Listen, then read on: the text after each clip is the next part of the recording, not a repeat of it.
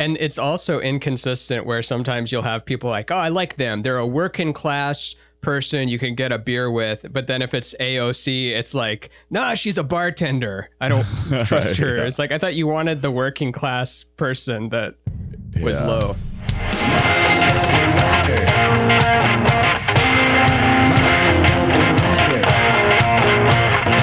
Keep on talking, honeys.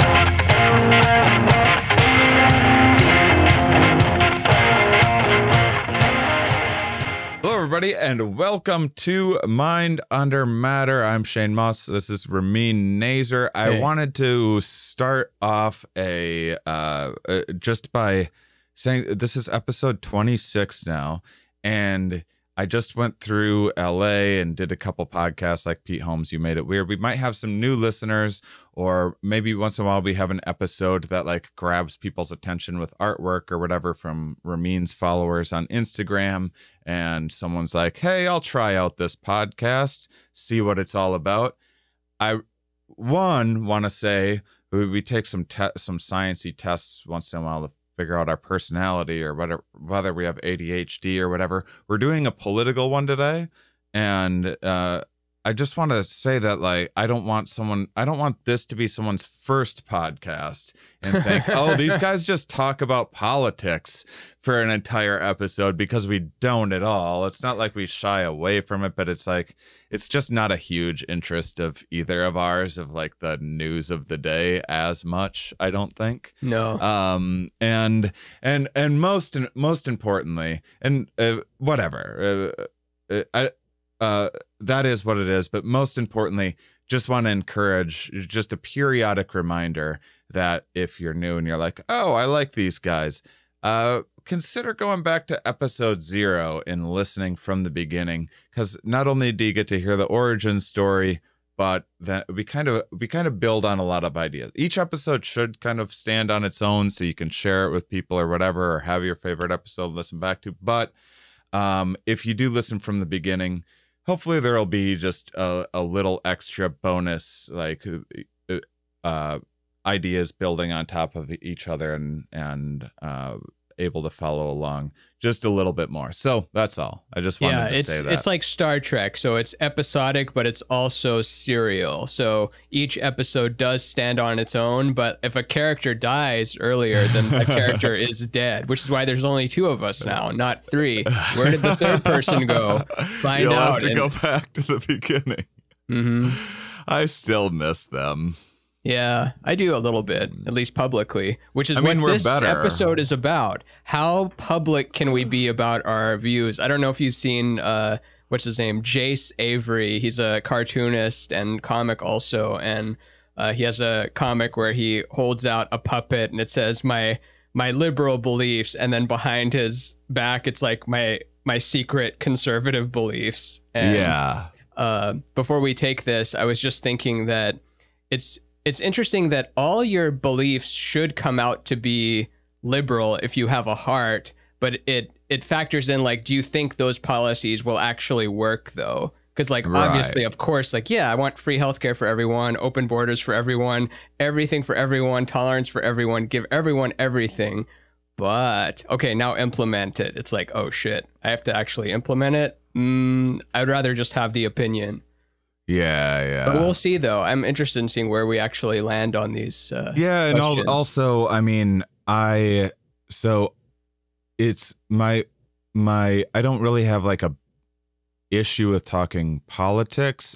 My issue is more current events, news of the current events suck balls. I don't care about news. Like, I find global pandemics fascinating, or I find like massive scale, things that last over decades or whatever, or trends fascinating. But like the little bit of clickbait of the day, or like what's trending on Twitter, it's the same as like celebrity gossip as far as I'm concerned. Like, okay, this couple is getting married, or this person cheated on this like, I just don't really care that much. And I think it's just like I think for a lot of people, it's just kind of water cooler talk in a way. And, there's a lot of pressure to be just on top of what's going on now, not because what's happening now is more significant than what was happening a month ago. It's just like in the same way that, you're watching Arrested Development now. Years too late. Now you don't have as many people to talk about it with. Like it's the same way that there's pressure to binge watch the new popular show as soon as it comes out on Netflix. That's what the 24/7 news cycle feels like to me. It's like it's less about informing yourself and more about keeping up with like the water cooler talk. Yeah, we want to feel connected at that water cooler, but yeah, it expires faster than bananas. So what I do enjoy about this, and one, I don't really care. One, I think it's great if listeners know my biases, which I have, and then you can account for those and make your own decisions. But two, this is more of a global, philosophical kind of, bigger ideas, statements. These are evergreen kind of statement. None of these questions are going to be about like Obama specifically or Kim Kardashian or anything like that. They're just more broad questions about our kind of half political, half philosophical ideas and on life generally. So in other words, it's just right. So if you're imagining like, oh, this episode's gonna stink, it's the opposite. It's just right. It's gonna smell terrific. Mm-hmm. You're gonna want to take you're gonna reluctantly be like, I'll sniff that episode. And I'm gonna be like, that we all do it, don't we? We sniff our own episodes. You think you don't want to, but you like to put it up close to your nose, maybe rub it on your ass a little bit. We all have asses. Why do they call it asses? Isn't it just one ass? I've got two cheeks, but it's one ass. What happens if you lose a cheek? What happens if you lose a cheek? No offense to our one-ass cheeked listeners out there. We equally love our double-ass cheek listeners, our single-ass cheek listeners, and our triple-ass cheek listeners. But if you've got four-ass cheeks, you can suck all four of those. Fuck off. Get out of here. I don't need that in my life. First off, don't you have enough going right for you when you have double ass? Like that's you don't also get my praise and envy, a little bit of envy. So what I did was I wrote a past guest of mine who studies, he's a political scientist and personality researcher. His name is Kevin B. Smith, actually, not the Kevin Smith of Clerks fame. Yeah, he doesn't wear a hockey jersey. He wears a basketball jersey. Yeah. Which were you a fan of? I was a I loved huge Clerks fan. and Mallrats and all that stuff. What's it? Dogma. They're all fun. Yeah. Yeah. Well, Clerks and Mallrats especially were just perfect. I think I was like 15. I think I was like 14 or something at the time. It was also just starting to get into, entry level job sort of things too. So it was relatable, and I spent time at the malls around that time. Yeah. When malls were still a thing. Mallrats is going to confuse future people so what much. is this building? It's like walking in a virtual Amazon. Man, that'll be cool if it comes full circle and we're back to malls again, but it's in the virtual space, because that's the only thing that sucks about Amazon, other than that the employees have to drink their own piss out of jars, which we discussed on several episodes, which our employees do too. And I mean, I just think it's like, I think that when you're like our employees, when they drink their own piss, that's like they're sacrificing something for like a grassroots sort of campaign. Amazon, it's like at this point, come on. Yeah. Spring for water. Yeah, let them drink their own water. Spring water. Yeah. Their own water. Like they pee and then it filters into just water and then they drink that. But it would be so cool to browse like hallways of stuff, because it's interesting how like unlimited potential and freedom often yields nothing, because it's like you can search for anything you want in the search bar. What do you want to search for? Like, I don't know. Can I browse? Nope. You got to just enter something, and then it's probably going to be less of a journey than if you were to like have bouncing off points between different products and ideas. There are in the region that I'm in. There's a store called Shields. I don't know if it's like, it's sort of like a REI or what's an example of a different sports store? Dick's. That's Dick's yes, it's sporting like goods. It's like Dick's, but like Pussy's bigger sporting and better. goods. Yeah, I'm sure that joke's been made a billion times. It's not even a joke. It's just. It was a joke. Funny that, we'll count it. It's just funny that Dick is like Richard, and it's funny that it's normal. It's funny that it's normal. Or at least it wasn't you the don't 50s. go Richard's Sporting Goods. Yeah. But it's like it is nice. I went to get another pickleball paddle and like a couple other things, and that's just such a better experience than guessing on Amazon. Like, well, I hope this paddle feels right in my hand, or these shorts actually look like that, or oh yeah, clothes right, is a nightmare. Yeah.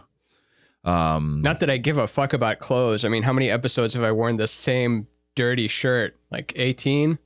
Yeah, 19? Probably. I pick up like artsy shirts whenever I'm at some sort of artsy festival or something like that, or like a cool trendy shop in a city that I'm visiting. I try to find a new artsy shirt to remind me of the area. And Dogma was such a fantastic. Speaking of George Carlin. Oh yeah, he plays the preacher in that. Yeah. God, and Alanis Morissette is God. Chris Rock is I forget what Chris Rock is in it, but he's in it, I think. Yeah, that was a fun choice with Alanis Morissette. Yeah. And with Mallrats, before I'd even heard of it, I think it was my first Kevin Smith movie. My friend just came over to my house one day without calling. He just did the no call, just show up, the pop in, as it's referred to as Seinfeld. And he had just gotten his wisdom teeth out, and the effects of the pain medication made him like humorless, but not in an angry way. But he just showed up and he goes, "Hey, I just got my wisdom teeth out. And it doesn't stop you from feeling pain. It just stops you from caring about it. You want to watch Mallrats?" And I'm like, yeah, sure. And then we went upstairs and we watched Mallrats, and he didn't laugh at any of it, but he was having a good time, but he was just stone-faced the whole time, and I'm just howling and looking over at him and nothing. And to this day, he doesn't remember that night at all. He just blacked out of showing me Mallrats. That's such a funny thing to black out and do. Show up at someone's house. He's a doctor now. Give them a kind of a science-y explanation of why you're a zombie that can't express any emotion. Yeah, and he's then an actual doctor now.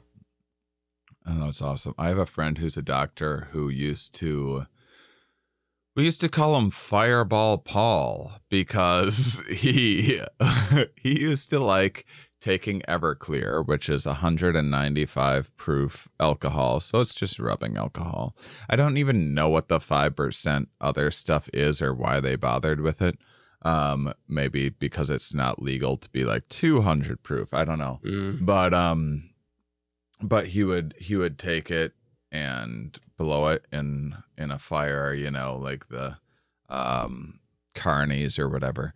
And can you say carny? I don't want to. I think that group is not sensitive about what you call them. I think they embrace freak. Because I like freak show, carnies. sideshow. I don't want to get on the carnies' bad side. I want to be in with the carnies. But so anyway, he'd blow it into the fire, and then one day he was doing this, and I think he was around more people than normal. And so he was like excited to be getting more attention and was really pushing the envelope. And he was getting way drunker than he realized, because it still like seeps in through your cheeks and stuff. And so he's getting like pretty sloppy. And there's a little left in the Everclear bottle. And he's like, one more. And then he like does way too much. It splashes like all over his face. Oh, no. And then he just goes, and the flame chases the stream back up. It lights his face on fire. He doesn't know that his face is on fire, and all these people jump up and start slapping him in the face. He used to get beat up a lot when we were in middle school, but he's like a really tough guy, but like popular kids would like want to like try to like tackle him and stuff. And so he also has like PTSD at this point from like being chased around the playground in middle school. So all these people just start slapping him in the face, and he just starts clocking everybody left and right with his face on fire. And now he's an eye surgeon. Oh, hell yeah. We used to blow up mailboxes together too. I just want to tell like one of his patients that like all of the insane things that he used to do, because I was the crazy one in my friend group, and Paul was the only one that was like, okay, Shane's the crazy one, but Paul's insane, just like actually insane. Like he did crazier stuff than me and was the only one. One time he was walking on this Hastings, Minnesota bridge, and with another friend of mine, and it's over this river. It's a very high bridge. I should look up how high it is. And it's like it was bar time. They just got done drinking all night at a bar, Roseanne and bar. One of my buddy my buddy Travis says to Paul, he goes, man, it'd be so fun to jump off this bridge, wouldn't it? And Paul just like, without a moment's hesitation, he's just like, no, it will be fun when I jump off of it. And Paul loved jumping off things. He was the only person that I knew that liked heights more than I did too. And then he just very drunk, just jumped off of a bridge, like without really looking, and landed in the water. And I guess it was like on the way down, I guess he like had lots of time. It was such a long drop that he had lots of time to think about what he had done. And someone saw him do it, called the police, and the police showed up, and then they thought it was a suicide. And then Paul gets out of the water and swims to shore and stuff. The police are there and asking him. And so then they're like, breaker, just for fun. Just for fun. and then they were going to charge Paul. Then I think one of the cops. Public. Yeah, one of the cops was like, because at first they're like, what the hell were you doing? And then one of the cops is like, all right, like, what was it like, though? He's like, oh, it was so far. And then they ended up letting him go. Man's an eye surgeon now. So, all right. So I wrote Kevin Smith about this. I asked him for Kevin B. Smith. For those of us just tuning in. I asked him for political attitudes tests that would also hopefully like maybe say something about our personality. So by the way, we do a monthly bonus episode on Patreon. So I'm already anticipating this being a multiple part. I'm hoping we get through this test in one episode. If we don't, we'll just turn it into two. And then there's another like authoritarian test, which is similar but different, that I would also like to take for the bonus episode. So with that in mind, also a couple things that we should explain to listeners that are tuning in and wondering, maybe you're answering these questions in your head and wondering what they're saying about you, or what even this test is saying about Ramin and I. And the problem with this test and many of these types of surveys is they actually don't say that much about an individual. Where they are pretty successful is with huge groups of people. because they're just not accurate enough for there's a lot of factors, and there's a lot of, it depends on how you take. We should push ourselves to try to be as honest as we possibly can, because it's also, you know, you want to sound a certain way when you're talking about these things publicly and everything else. Even people taking these tests, they want to think of themselves as someone different than they actually are, and they're kind of leading questions sometimes, and you kind of know what the questions are up to and that sort of thing. So it's really imperfect on an individual level, but you could give this test to, say, all of the comedy community, and really have a nice idea of where all of the comedy community falls as a whole. Or you could have like all of the cliques. Yeah, you could have like the Rogan crew, and then like the Meltdown indie crew, and then like the blue collar comedy guys. You could, if you took a big enough group and gave them all this test, it's pretty nice. We need a new word for Meltdown alt, because Meltdown shut its doors in 2018. It couldn't even make it to COVID. It died before COVID, and they still owed me $800. I still remember you assholes. That's okay. I won. My business still exists. They don't have a business anymore. Just kidding. You guys are all right. I appreciate you letting me in the store, but you still should have paid me and not taken all my books when you went out of business. Yeah. I think I'm hurt by it, because at the time, that 800 really mattered to me. Right. Like that really made a difference that month. But now, I guess it's okay. Everyone wants to get paid for the things what they're owed. But anyway, the point is, these tests do say are fairly accurate in a large sample size, are pretty inaccurate in an individual size. So don't listeners, if you're like, oh my, I guess I'm a dictator after hearing this, like maybe you're not. You know, actually, it's okay. Like, I'll be your friend if you're a dictator, because I appreciate the people that are going to answer the thing honestly, which is what I'm going to try to do, because we all want to be the perfect, whatever thing you think you are. Some people end up being more liberal than they thought they were, more conservative than they thought they were. Perhaps that just happens with age too. I don't know. What's wonderful about comedy is there's a few things going on with the spotlight or attention in terms of comedy in particular. One is that, we get a soapbox, but the other thing is that which can bias things in a lot of ways, but then also there's a lot of pressure to be vulnerable in our business, and there's a lot of pressure to be authentic and to like truly try to expose yourself and be.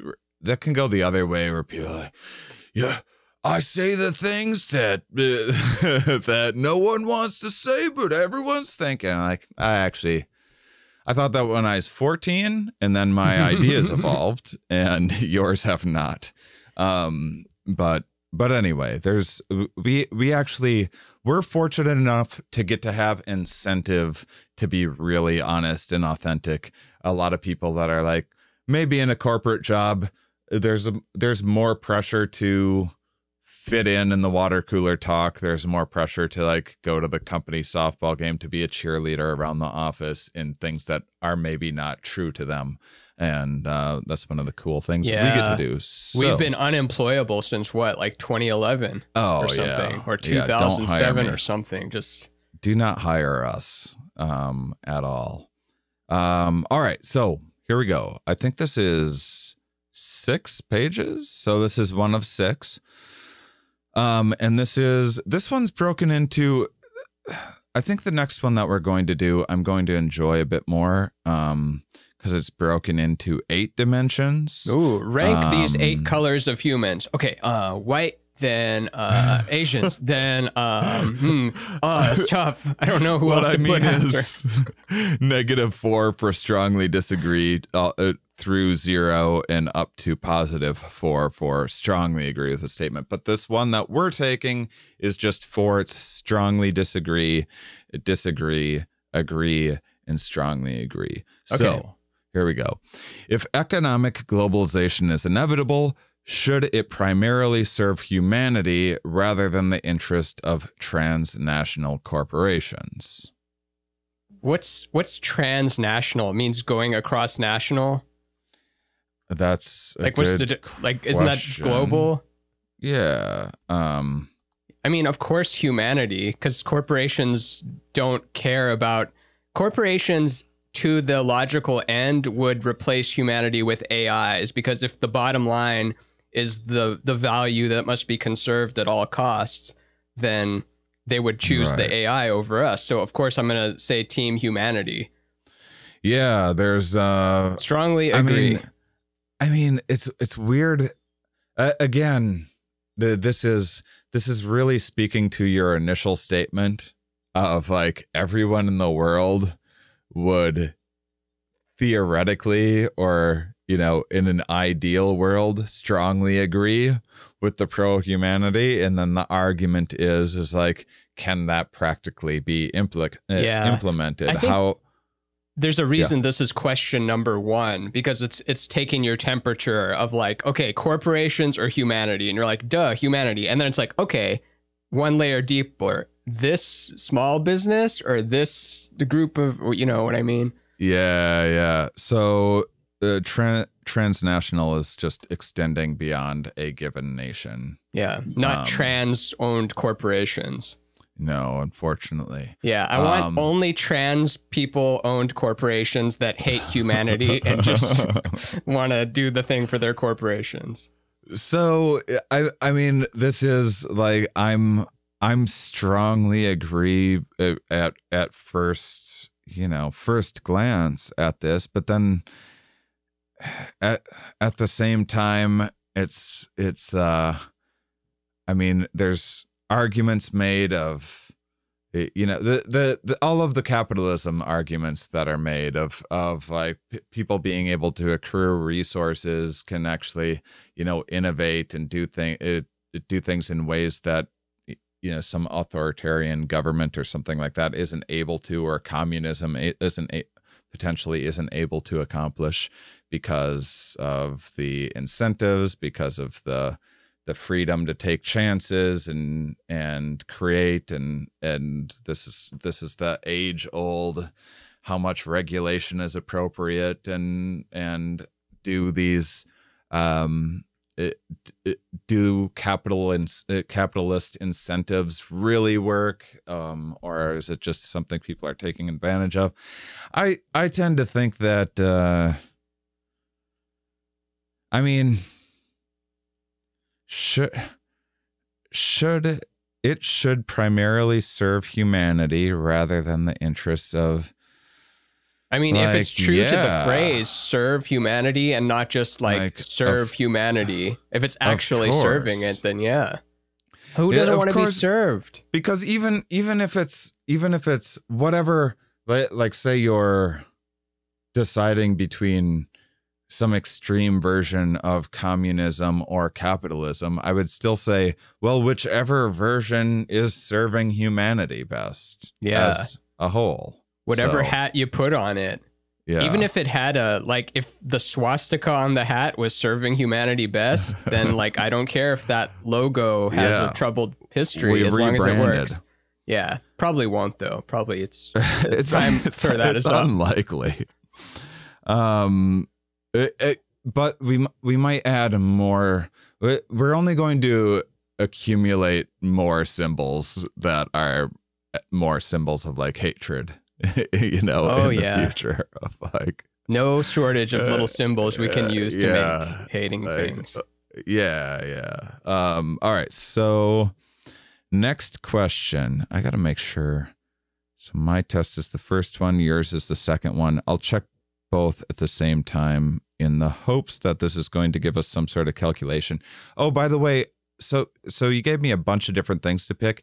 I picked, if you want to follow along with us, I picked politicalcompass.org, just because it would be something that would be widely available for you guys, the listeners. And also it seemed to have lots of resources there's like a reading list depending on where you fall in various orientations and stuff like that. So you can do further things in the future if you find this episode or even just this survey to be of particular interest to you. What if that's how voting worked, where you would take a true like political compass test and then that's what would populate your election? It should be more like that, because I think that there's a lot of people that are like, yeah, I'm this label or I'm this thing. Like it's not unusual for people to take a test like this and think that they were conservative or liberal or whatever and find out that they actually skew a little more toward the middle or a little more toward the other side than what they realized, especially in specific domains. So yeah, that would be it would certainly be nice, at least for politicians to represent where, because no politician is going to represent down the line where we check a box on every single category of thing. It would be nice to know where every American falls on every one of these different, like, instead of, well, I'm a Democrat, so this is how I need to feel about abortion, the environment, the economy, and this is just my standard set of beliefs that I have to argue for because that's my party and that's the tribe that I'm in. It would be nice if instead our politicians actually tried to represent the will of the people, which I believe was sort of the point earlier on, or maybe that was just a nice sounding thing and it was. It is the largest font on that document.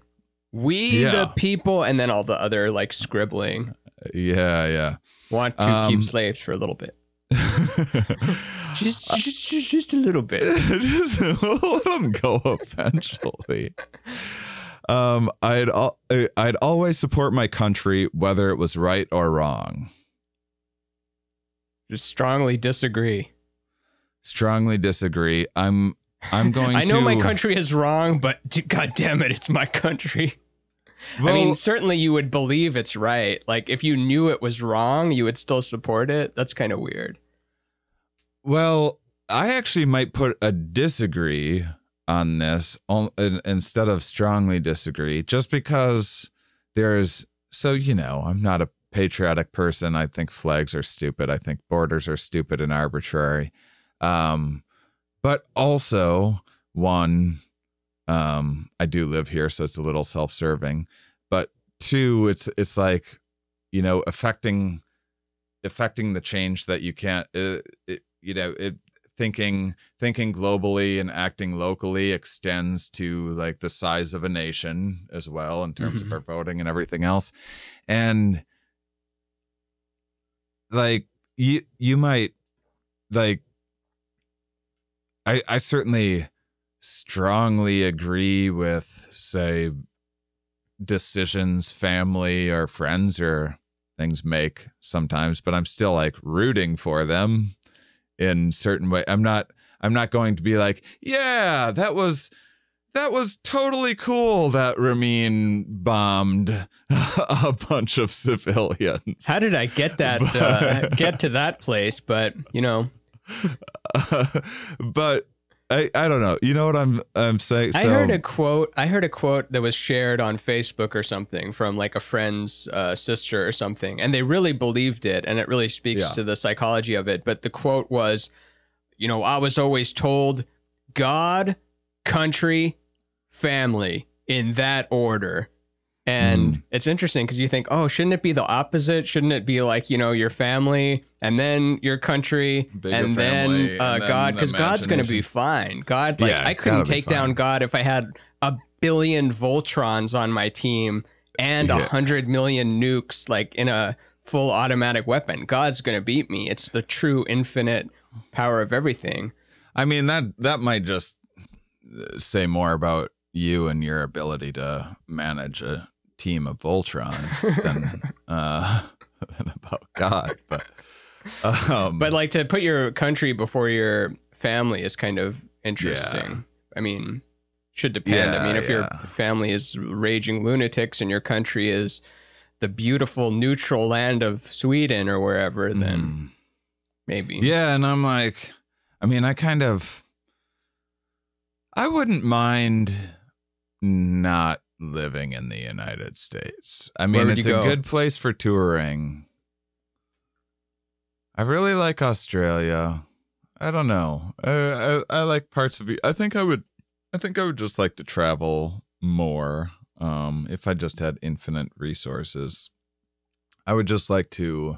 Yeah, I would like to spend like 3 months to a year in like an Airbnb or whatever in different places and get to know it well and then move on. That'd be fun.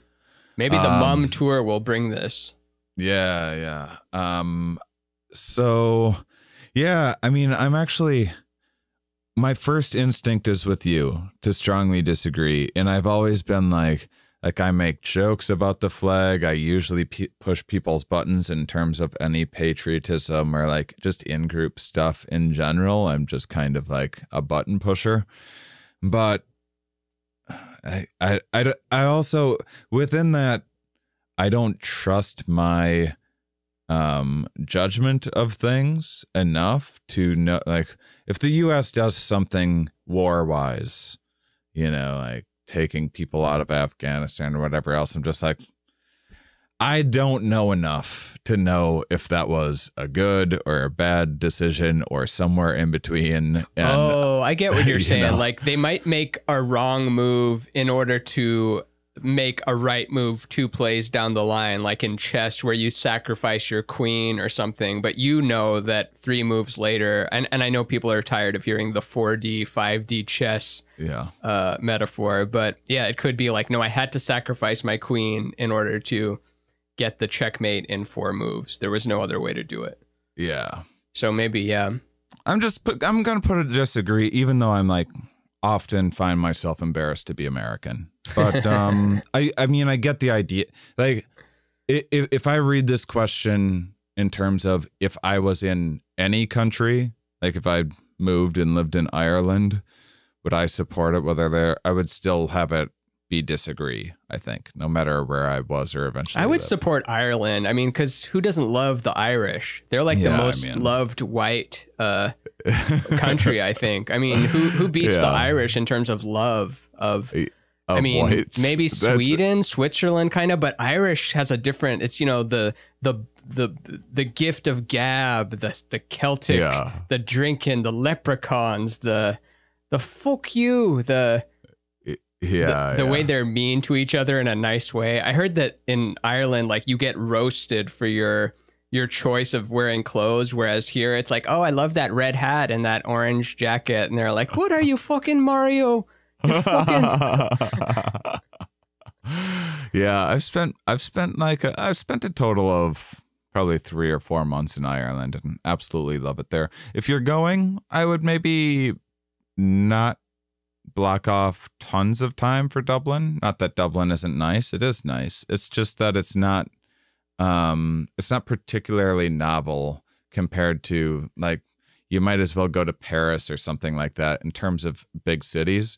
But the Irish countryside is just, and you can have phenomenal. Pride. You can have pride for it. Like, you can't have white pride, but you can have Irish pride. And one time I saw, it was on one of those days where there was a mass shooter, and I mean, of course it's a white guy. It's always a white guy. And then someone had tweeted, like, white people are the problem, this must stop. And like 5 minutes later, since it took place on St. Patrick's Day, they also wrote, like, right afterwards, so proud of my Irish heritage, blah blah blah. And it was such a disconnect for me. I'm like, wait, which one is it? Is it the problem, or you're proud of it, or both, or whatever? Yeah But I get what they're trying to say. We feel different every 5 minutes. Yeah, you're allowed to like Ireland and Ted Lasso in terms of whites. Are you full Irish or mostly? Because I was just thinking about your name. Like, Shane kind of sounds Irish, and Mauss is like, you think of green moss. Yeah, Mauss is actually German, and I believe it's often pronounced Mauss by Germans. So I don't know what happened along the way there. M-A-U-S-S. But yeah, and then I think I'm like 30% Irish or something like that. That's good. I'm mostly German and got some Irish too. Thus the red beard, I guess. Yeah. I was so in denial of red hair. Like people would be like, "Are you red?" Because my hair color changes, like depending on the time of the year and stuff. And I'd have some stubble, and people would be like, "Are you a redhead?" I'd be like, "No, that's crazy."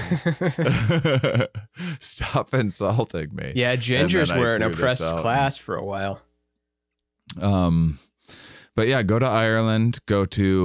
I've only really been to South Ireland. I haven't been to North for like more than a quick show. But go to like the Ring of Kerry and stuff in the western part of Ireland. Just rent a car and go. It's crazy driving around there too. The roads are insanely narrow, and it's like there's like brick.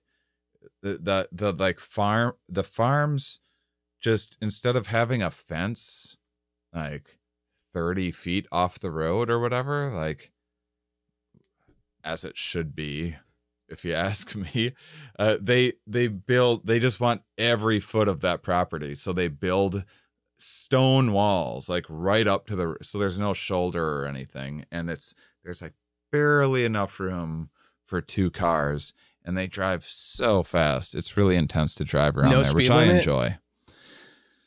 The speed limit is like I'm a crazy driver, and there were places where I felt like I was in a video game driving as fast as I could safely drive, and there was like someone riding my ass behind me. And yeah, get out of the way, you fucking fuck. It's a pretty good Irish accent. All right, here we go. No one chooses their country of birth, so it's foolish to be proud of it. Disagree. Really? You surprised me on that one.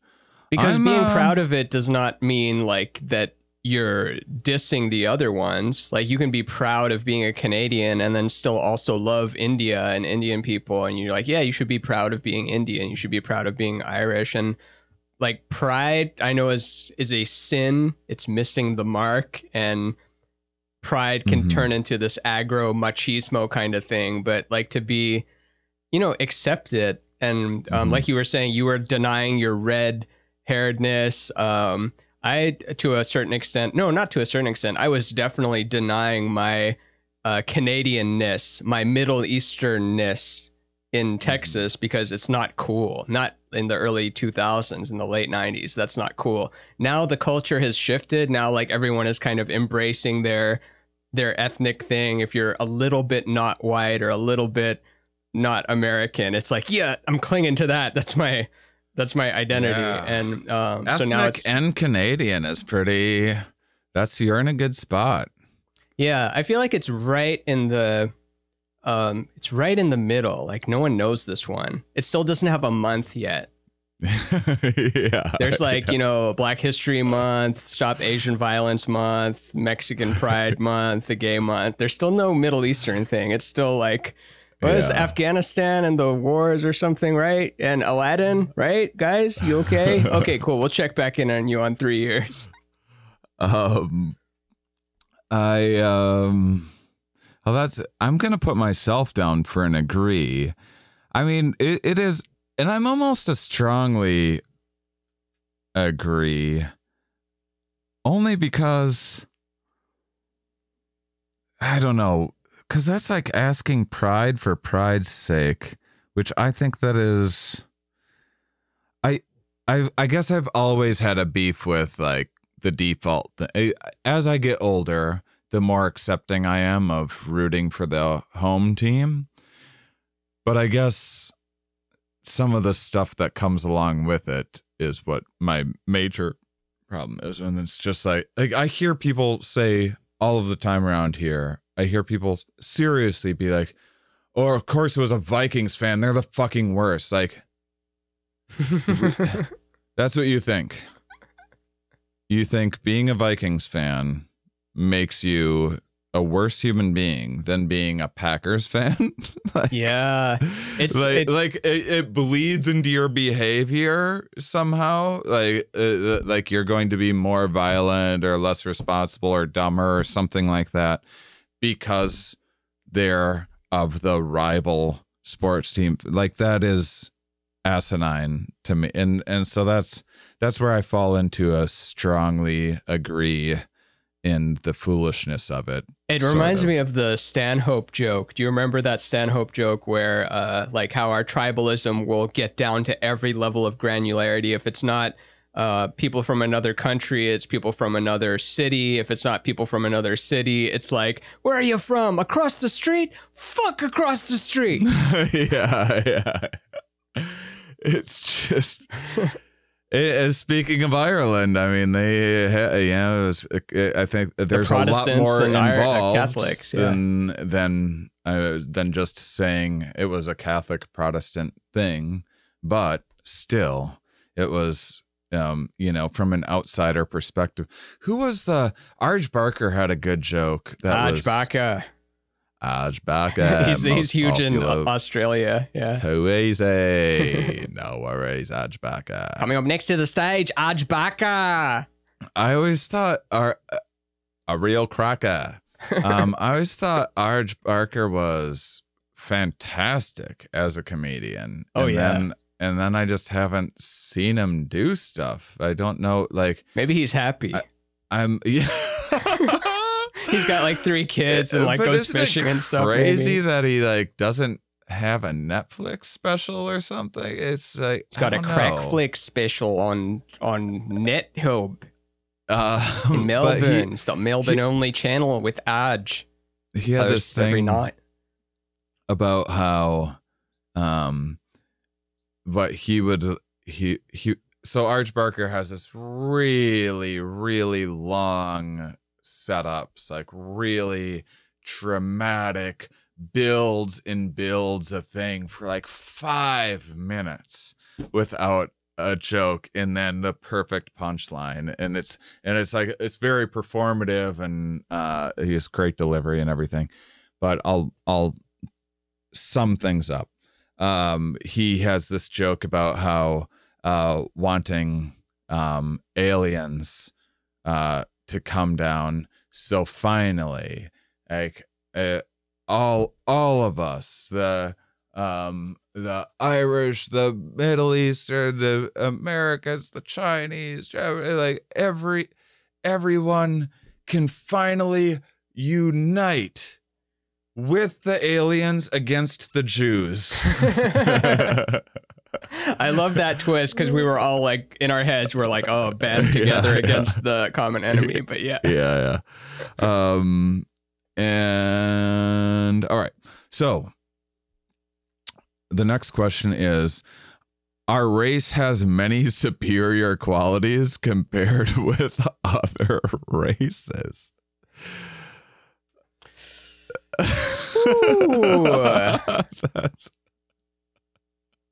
Our race has many superior qualities compared with other races. That's a pretty I'll do loaded disagree. statement. I'll do disagree. Disagree? And the All reason right. it's not strongly disagree is that, of course, like different, there's different genetics. Like if you have more melanin, you're going to be more protected against sunlight, like little stuff like that. Like, you yeah, might have talked me into a disagree. I was at first strongly disagree, like, of course, strongly disagree. And then, but I'm a big fan of evolution and celebrating. I wish we celebrated diversity more than, I mean, not that there's that many differences between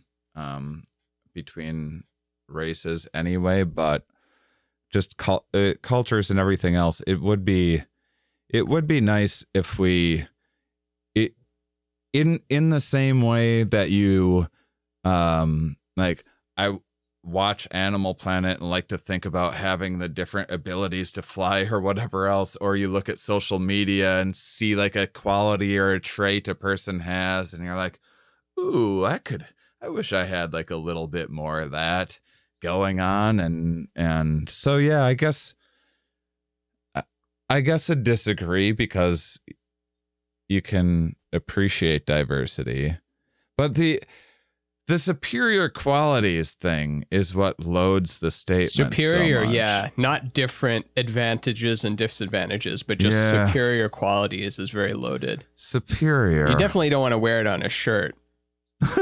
My race has stronger superior qualities to love other all races.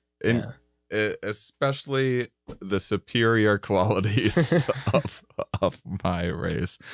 Gosh, now I'm going back to strongly disagree. I don't know.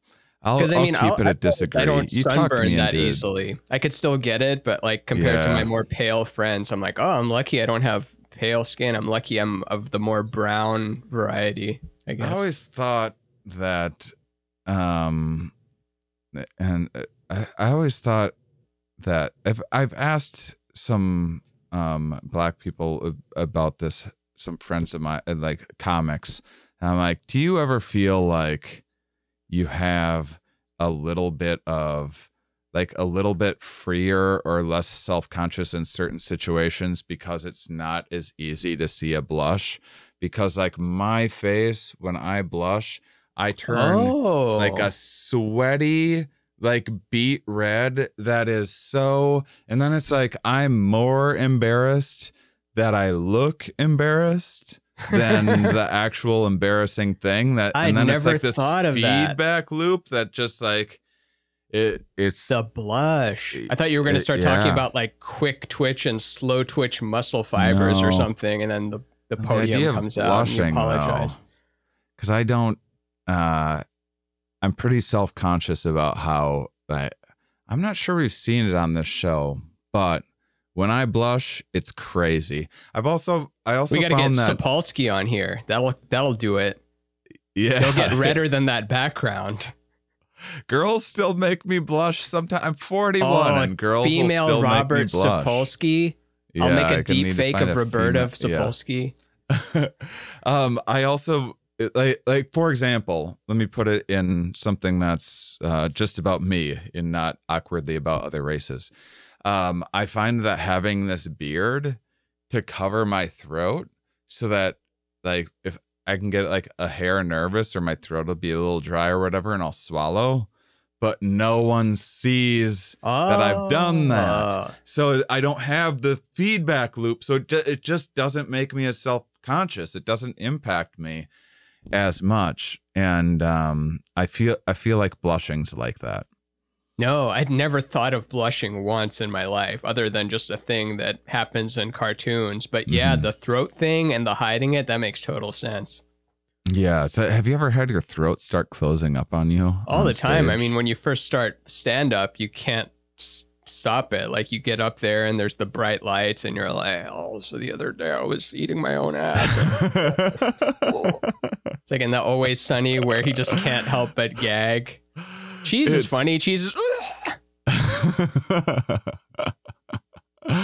It's crazy. It's still, even with all of the experience that I was headlining like 7 shows a week, which is just, that's hours and hours of stage time over years. As like, I had more stage time than I ever wanted or needed, really.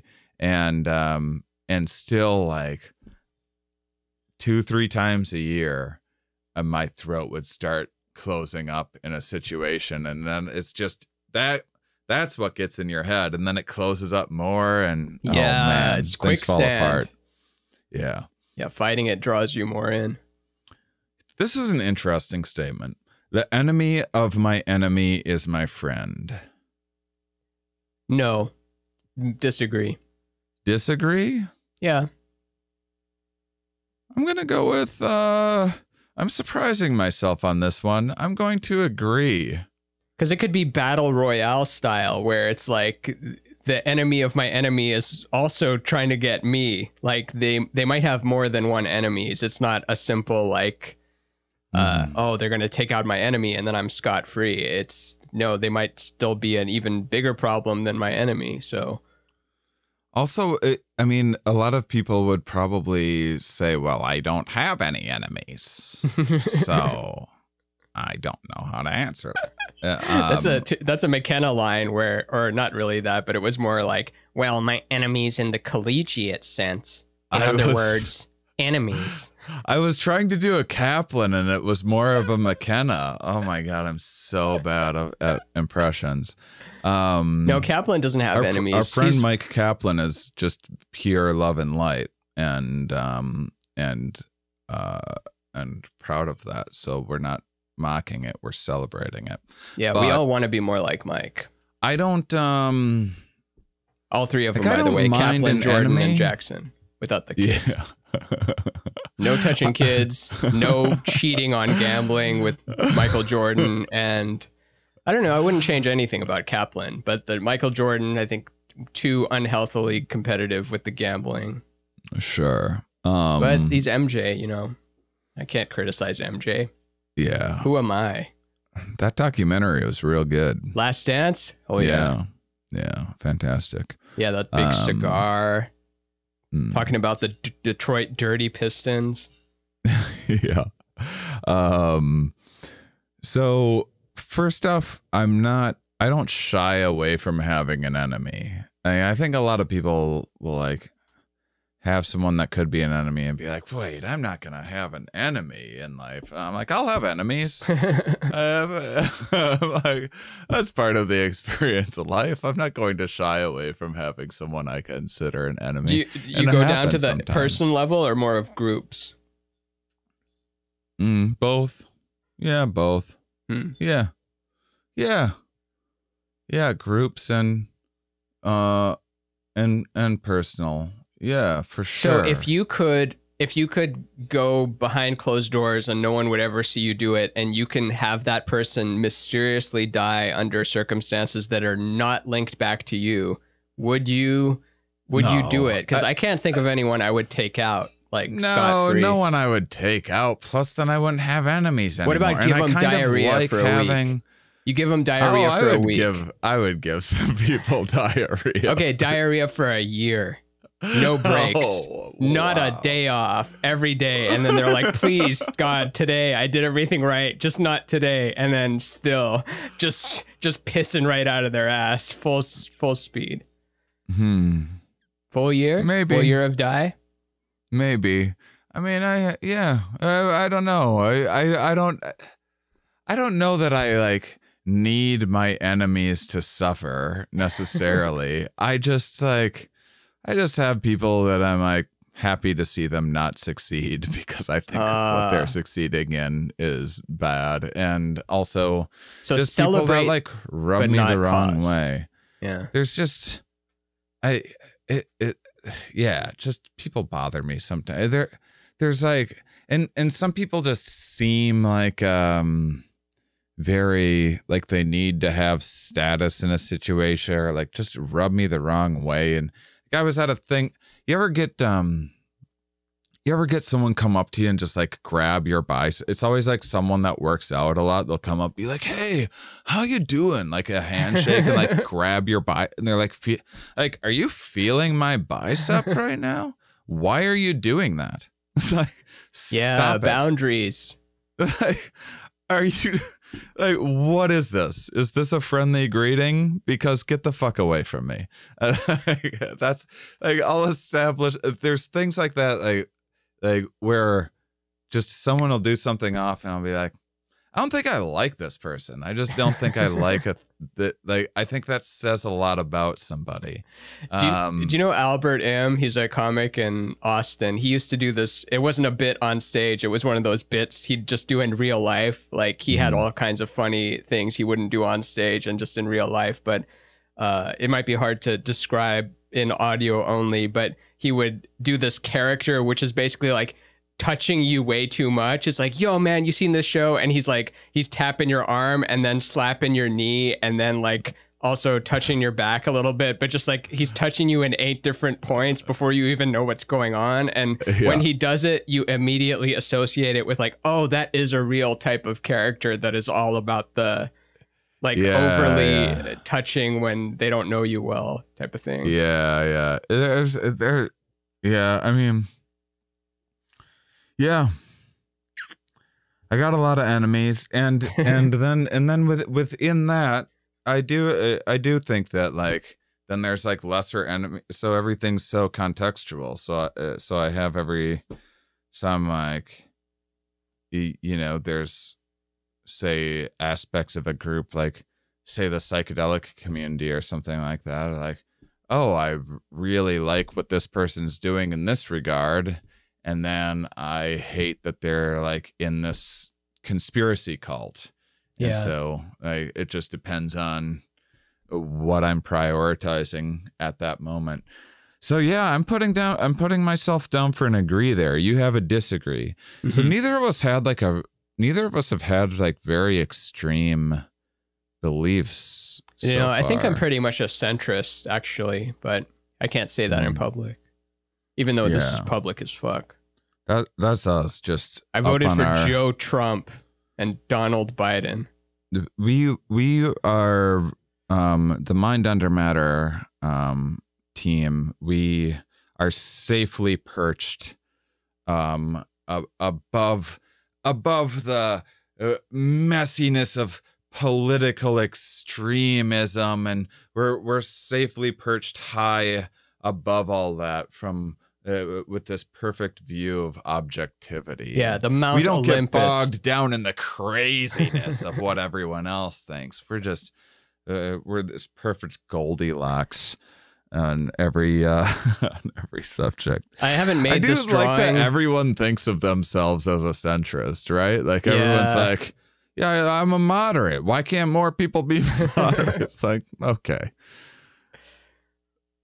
What were you going to say? Oh, I was going to say, like, I haven't made it fully yet, or even if I want to finish the drawing, but just this idea of having both sides and the most ridiculous extreme version of each political side, and then 2 people kind of in the middle, like embarrassed, and they're like, I'm sorry about the most extreme part of my ideology. And then they're like, no, I'm sorry about the most extreme part of my ideology. That's fun. Like shaking hands in the middle or something. Yeah. And you can do it the opposite way where it's like they're not shaking hands and it's like the extreme views of your side are more ridiculous. Like, no, the extreme views of your side are more ridiculous, which we often just judge the other person by the caricature of what they're in. Like, you know, the MAGA hat on one side, the blue-haired woke person that's just foaming at the mouth always. Like you can't stop them from foaming at the mouth. Like, tolerant about everything. I'm excited to see. This sounds like your first mural. Oh, maybe. This is like on the side of a fire station or something. Yeah, I'm sure they'd love that. And I don't know if I'll finish it. It's more of a thing I just say because I don't know. I don't want to touch the politics that much and communicate that like I stand outside of all of it. You guys are squabbling. I stand outside of everything. Yeah, I don't. Even though I do think that in my head, but that's just my. I think everyone does. Yeah. Military action that defies international law is sometimes justified. Sure. Yeah. Right in the middle. Agree or disagree? Yeah, I might have been watching too much Star Trek and Battlestar Galactica and Star Wars recently, but it seems like the character does go against like, but this is against protocol. And then it's like, where did they take the shuttle? It just left the dock, sir. Stop it before it hits warp drive. It's already left our sensors, sir. And then it goes off and does the mission on its own. And it's like you disobeyed. Saves the day.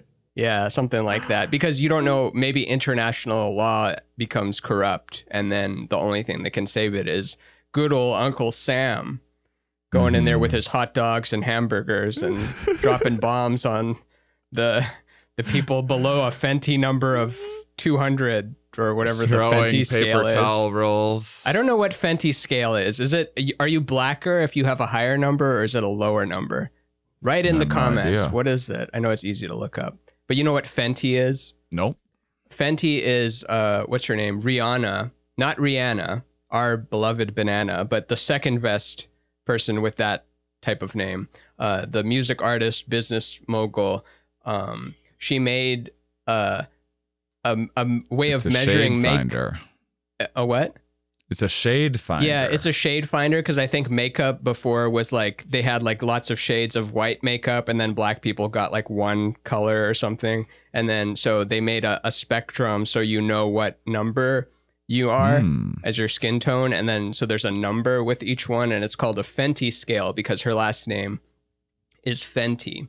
So I thought that was interesting, but I forget which way goes where. Like, I don't know. I'm guessing the lower numbers are more pale and then the higher numbers are darker, but Yeah, I'm looking at the Fenty scale now. It's the higher numbers are darker.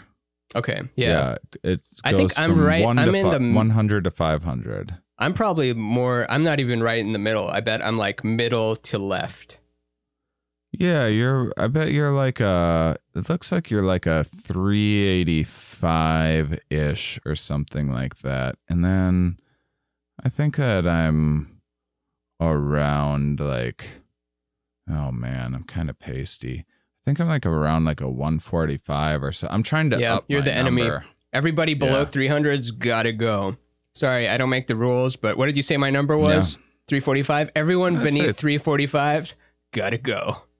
Gotta go. Yeah, I can't. I don't. It would be. We'll have to find out our Fenty number someday. Yeah, because I don't know. It changes depending on how much sun I have, and Right. the camera makes it look different. All right. So you're agree because you watch Star Wars. I'm going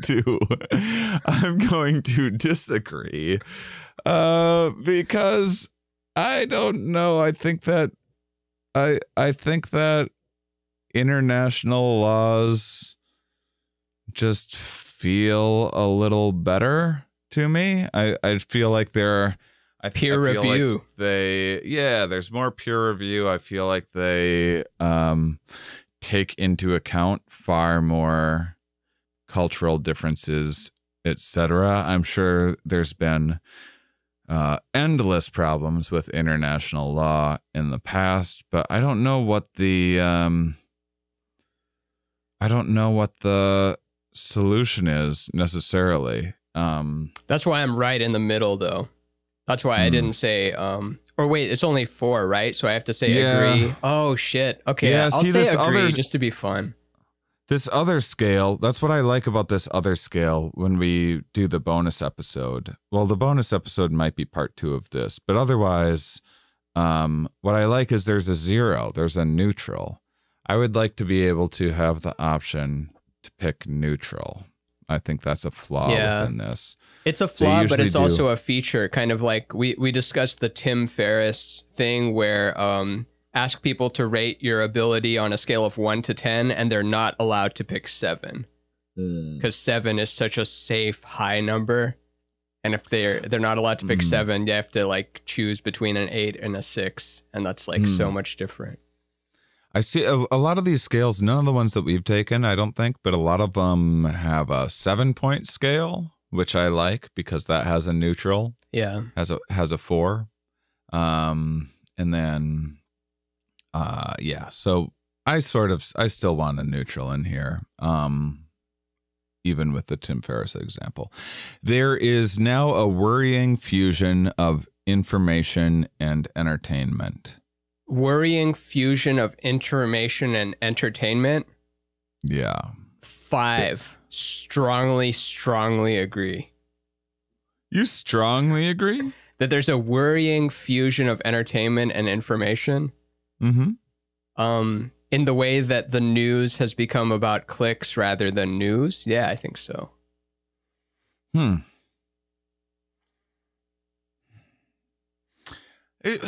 This is a good topic because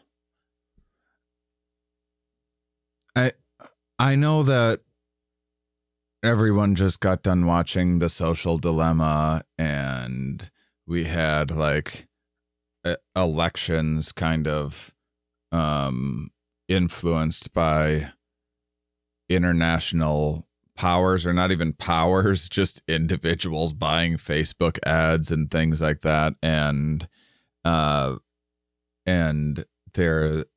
we're dealing with a lot of figuring out the consequences of how these new technologies are influencing our children and et cetera. But it feels like growing pains a little bit to me. I mean, yeah, maybe worrying is the key word there. Like, because I'm not really worried. It's more just an observation and an irritation, but I've kind of grown accustomed to it too. I mean, I like David Attenborough's documentaries more accurate, like lectures about a particular animal species or whatever. Sometimes, sometimes I'm watching those and I'm like, that's not perfect. That's not, I just happen to know a thing about this particular species. And I'm like, oh, they should have fact checked that or something. It's just off. But it's more people are watching it still. They're still learning. I mean, I'm also biased because I consider myself like a edutainer in a lot of ways. I was doing stand-up science and trying to blend information and entertainment quite a bit. And I thought it was a fun way to get adults out to hear sciencey things. And that is so I guess that's the positive angle of it, because one could also say, is Infowars is not information, it's entertainment. And then so if that's fusing everywhere, if everything becomes Infowars, but the good side of the spectrum is things like Attenborough, stuff you do where you're actually trying to make real information entertaining rather than make entertainment. Selling entertainment as information is a problem. Yeah. And then, so it's both. Maybe I'm in the middle then. Maybe I got to go in the middle there. Yeah, I'm just a disagree. I mean, I think that we're very close to you and I being in agreement, which is basically like here again, I think if there was a neutral, I would be a neutral on this one. But because there's not, I think I'm doing a disagree. So I'm going to keep you as an agree. Yeah, just keep me on that. Oh, wait, you're a strongly agree. No, I'll just go agree because when you made your case for it, I'm like, you're right. I forgot about the other end of the spectrum. I mean, it's just like I watch a lot of lectures and I'll sit in on like various seminars and stuff. And I'm like, man, there's a reason why people don't know this stuff, and it's because you got to be super patient. Yeah, and it's boring as balls, and balls are not boring. So boring as as something the as opposite cubes. Of balls. Yeah, boring as cubes. Cubes are boring.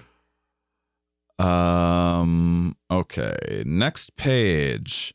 Let's see, where are we at? Ooh, this is going to be See, this is actually what I was thinking for this episode, was that maybe this would be a two-parter and then a bonus episode as well. Because this seems meaty, this one. These are all like each one of these statements is a nice conversation, is a nice table. I think anyone listening could get friends together. And pour wine and be like, do you think your race has superior qualities to other races at the table?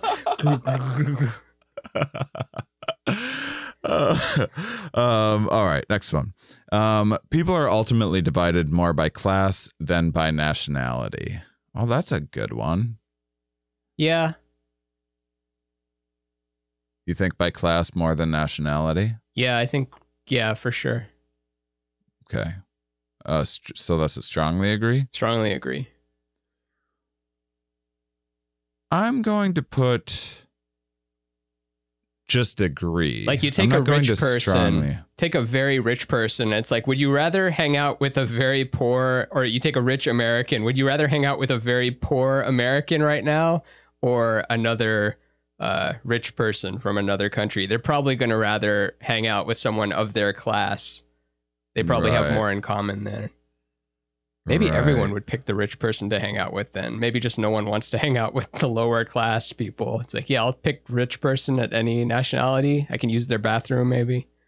Yeah, especially nationality, because there's something about nationality that I feel like a lot of humans have got past, and in the way that we haven't with like race or sexuality yet, where people will be like, oh, I want to go to other nations or whatever, where they more willing to be accepting of other nations than of like, oh, I need more friends that aren't my race or different sexuality or whatever. I think it's hopefully going that direction. Because maybe not. They're less of an other.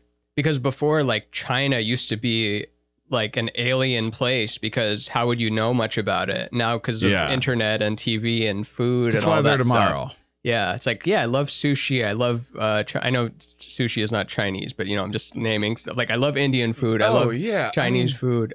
You would have to, like, read books of, like, these grand stories of some travel to China or something that is, you know, like, cherry-picked information through biased eyes or whatever else, and like, folklore and all these things that would be built up so much. And now it's like, that is crazy. It's just like, I could literally go to China tomorrow. Yep, you could. If you have the money to do so, just you got $5,000, you can go to China tomorrow. And you don't have to know a word of Chinese, and you can kind of figure it out better than you could have before because of technology. Yeah.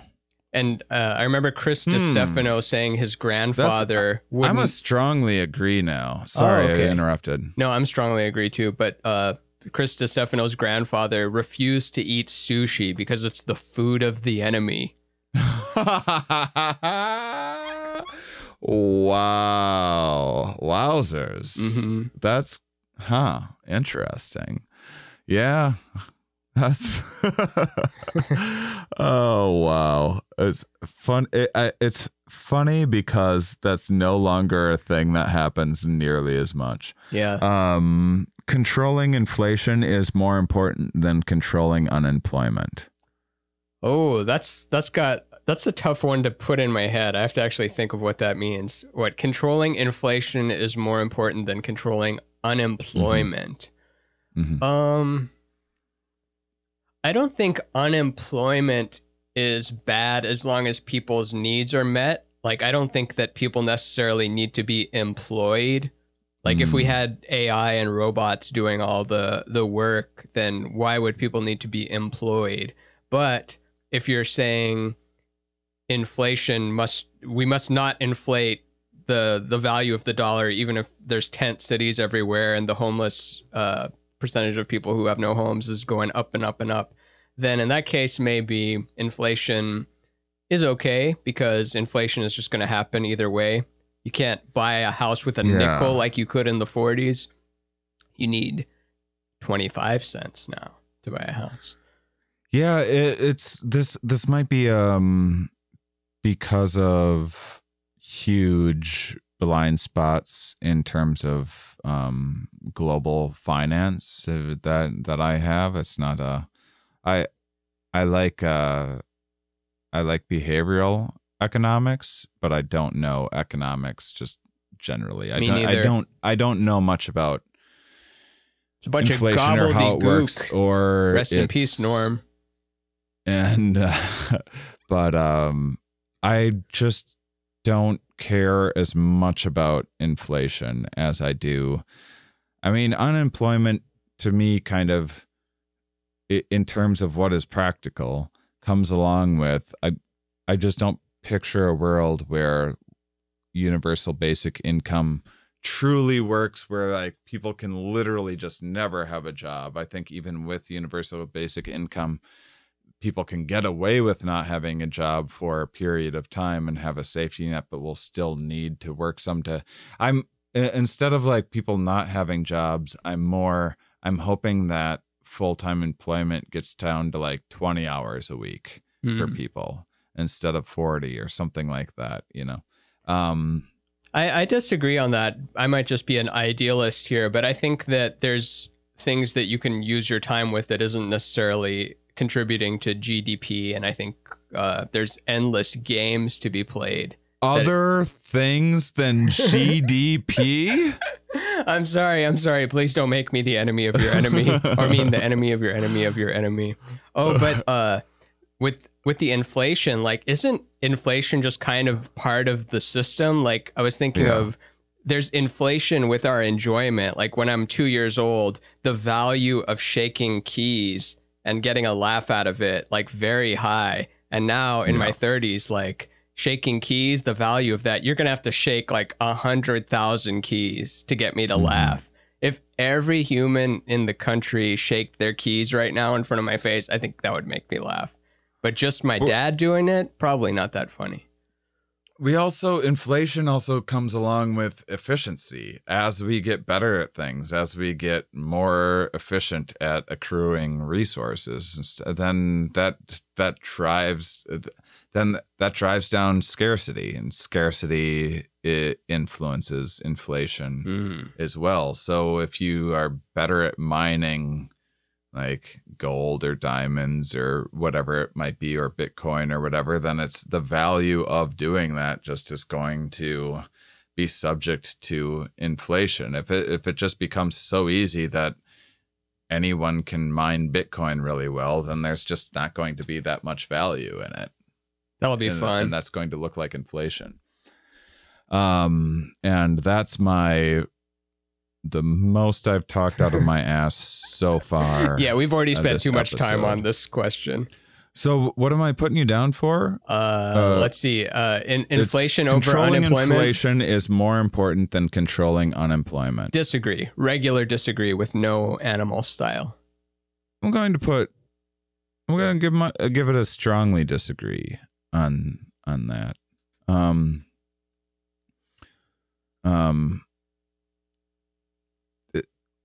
It'd be interesting if people that were independently employed could still have some sort of employment status. You know, there's some sort of, like, if you're an artist or whatever, or you're a painter or whatever, you're still like, that's what I do. I do have a job where I get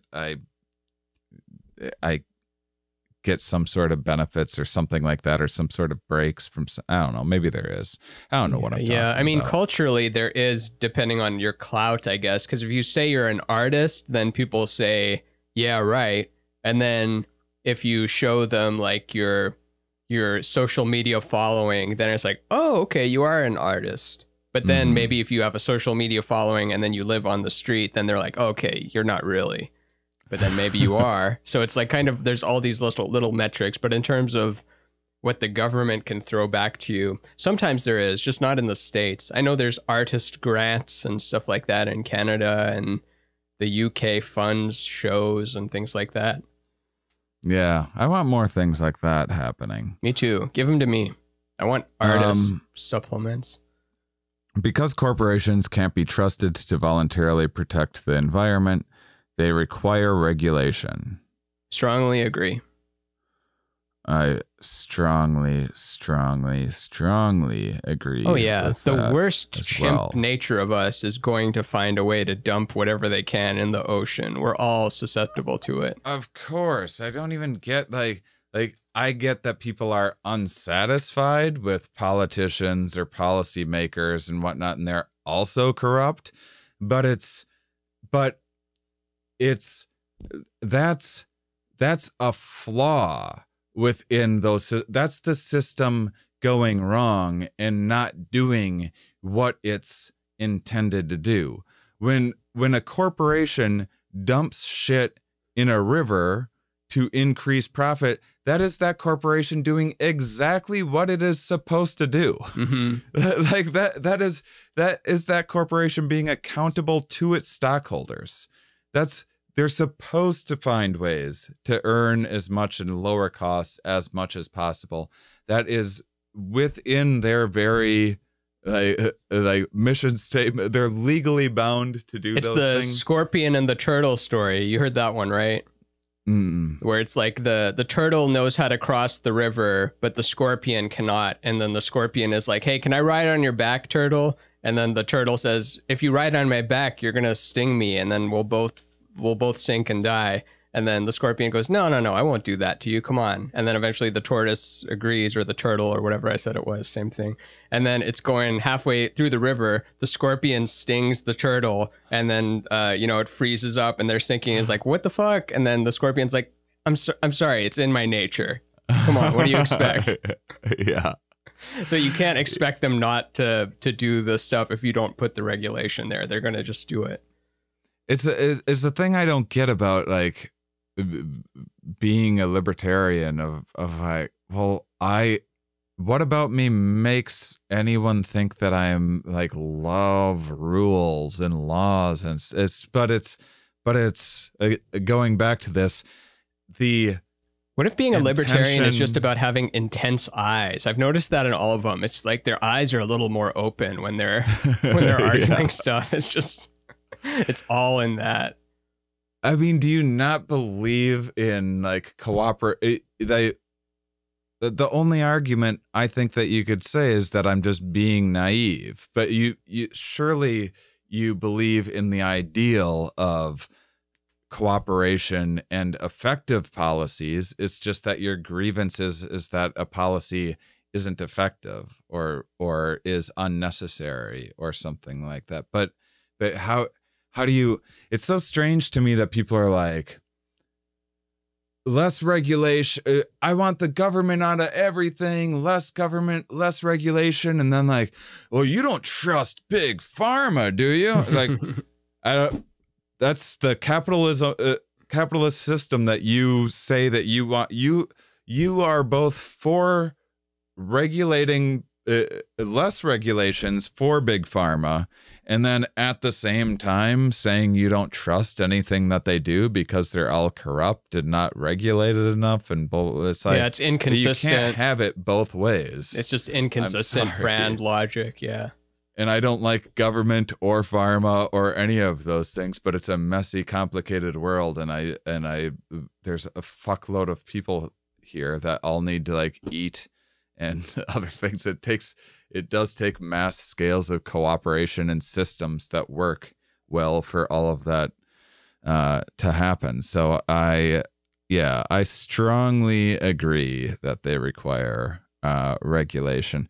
And if we need to regulate the regulators, then so be it. But it's still regulation all the way up. And that's what democracy is meant to do. I think it's off. I think it like isn't working very well, but I don't know. What do you think about like voting on your phone and stuff on every issue? Every issue.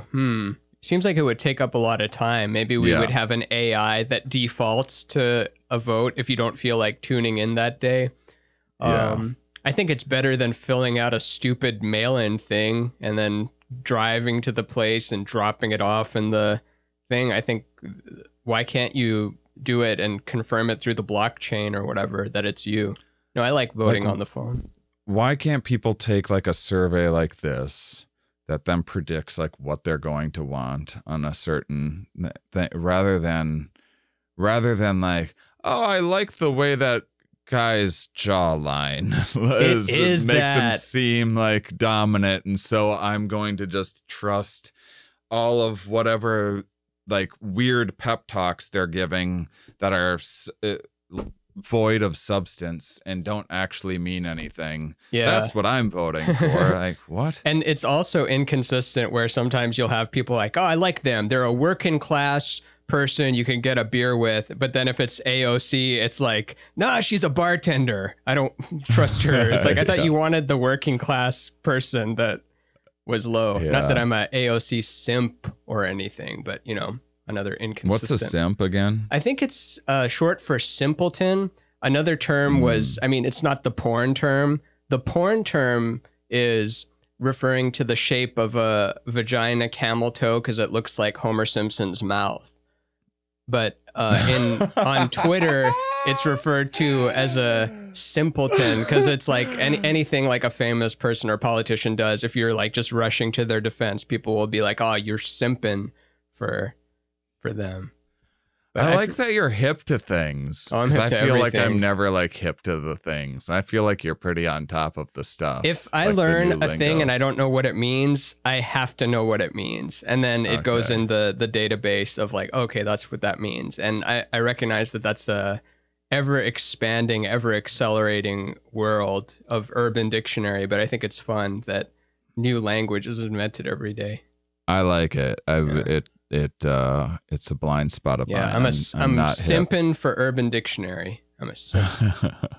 Or a stan. I think a stan and a simp are the same thing.